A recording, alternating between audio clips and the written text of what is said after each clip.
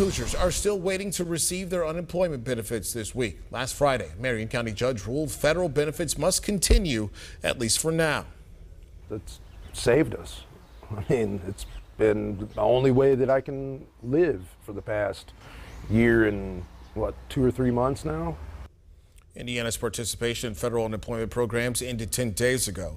A lawsuit was filed against the decision, arguing the benefits should continue.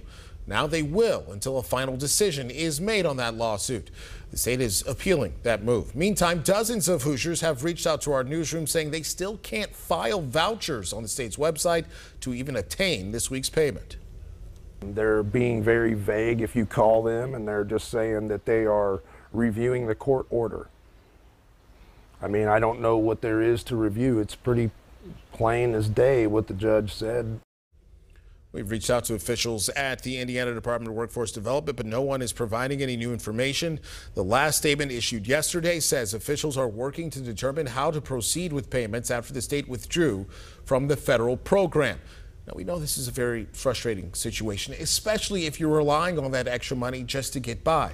We're going to continue pushing officials for answers and the next steps that you should be taking so you can get your benefits.